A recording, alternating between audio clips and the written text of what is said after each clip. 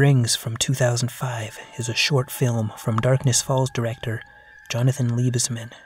I didn't even know this film existed until this month, though I've had both Darkness Falls and The Ring for years and years. This short is meant to loosely bridge the gap between the first two Ring movies. Passing around copies of the Ring tape has become a dangerous high school challenge amongst a particular group who believe Samara is communicating with them for some kind of significant reason, who promise to keep each other alive by watching the previous viewer's copy, while going as far to the 7-day limit as possible.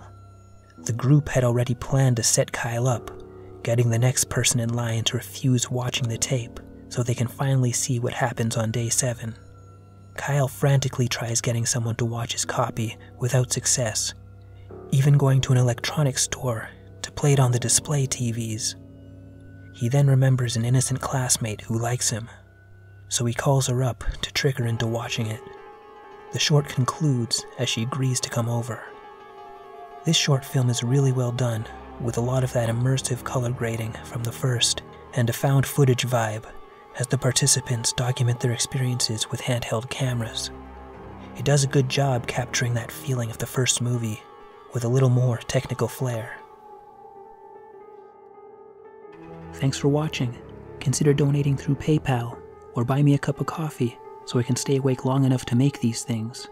And of course, help a brother out by hitting like or dislike, subscribing and commenting, all that good stuff.